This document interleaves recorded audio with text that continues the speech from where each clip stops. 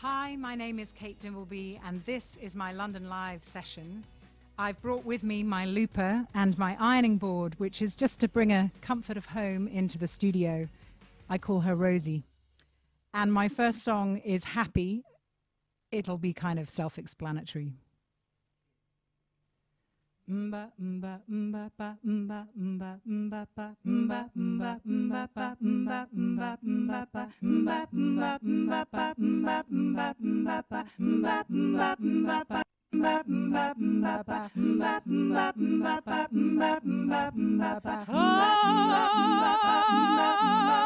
feeling such a happy song, just singing and laughing and playing my day long.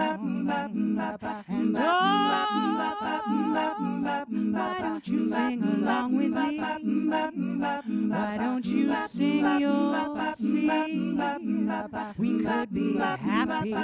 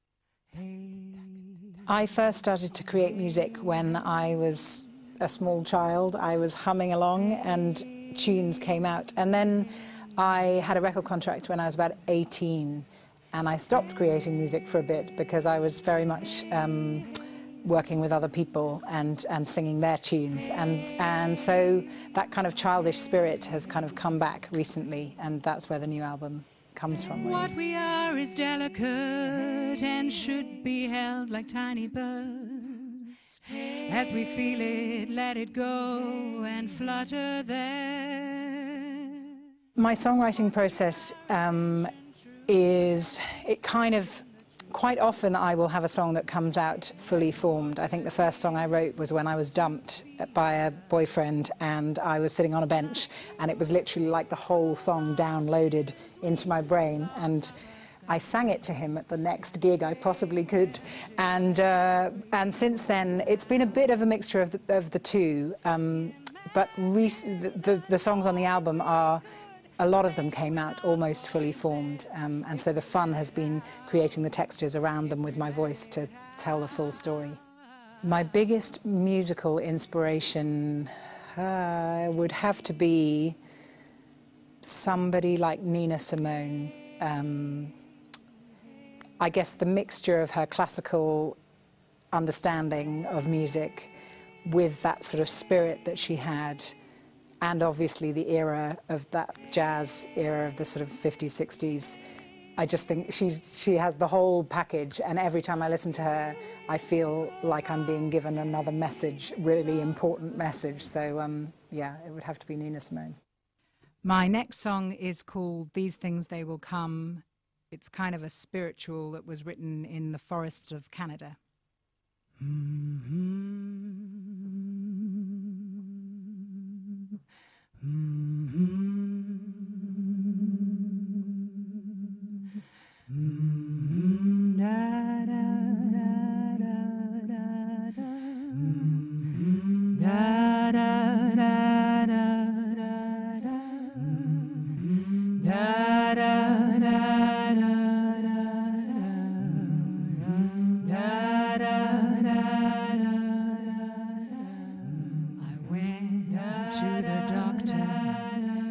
To her I said, how long will it be, doctor? I went to the doctor, to her I said, how long will it be? And she said, hold on, these things they come. She said, hold on, these things they will come. Well, I went to my mother, to her I cried. I said, how long, mother, how long is it gonna be? And she said, hold on. My career highlight to date would have to be playing off-Broadway in New York a couple of years ago with a show that I'd made about a singer-songwriter called Dory Previn. And it was just a fantastic experience to be in New York for 3 weeks, performing every night and feeling the buzz around me. It was great. My favourite London venue now would have to be the Crazy Coq's Brasserie Zedel in Piccadilly Circus. It's a like Art Deco room like they don't make them anymore, with 100 people, and it's just so intimate, and you can take everyone on a proper ride in that kind of venue. I love it. If we let it out, if we let it out. So the album is available from the 23rd of February, the album Songbirds, and I think it's online, on digital, the whole caboodle, and Folkstock Records, who are the label. And I'm going to be doing a tour to support the album, which is going to combine this crazy mixture of storytelling and interactive singing with the audience, and we'll be at a venue near you from now till July. My last song is called Harder Than You Think to Write a Song About Walking.